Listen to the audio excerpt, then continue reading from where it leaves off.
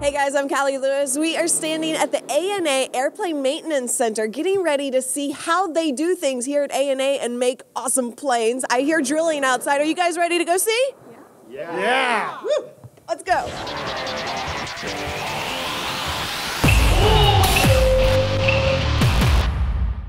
All right, they are working on a plane behind me. This is the Haneda Airport, and there are 7 airplanes that can fit in this one hangar. As you can see, they already have one in for maintenance, and I just thought it was really cool how they have the tail worked in. They've thought of everything. It's fitted into all the different levels. Very, very cool. All right, let's go see what else we can do.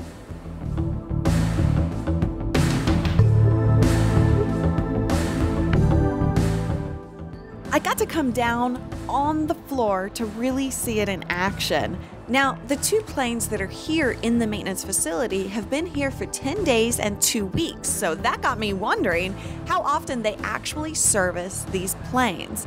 They go in for regular maintenance service every 6 months, and depending on the plane, like the 767, it can take up to 2 weeks for that simple maintenance, and they come in for a heavier duty maintenance every 4 years. Now later, we're actually going to be flying on the 787 Dreamliner. I'm so excited about that. And that is made out of composite material like carbon, which means it'll require less maintenance over time. But don't worry, they are taking precautions and servicing them more often. But the plane is digitally smarter, so it'll actually tell them what's wrong with the plane more so than the planes do currently.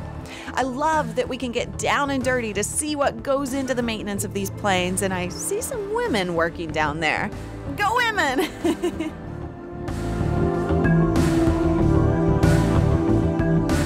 All right, well, we are done with the tour. The scale of the facility is just overwhelming. It's truly impressive.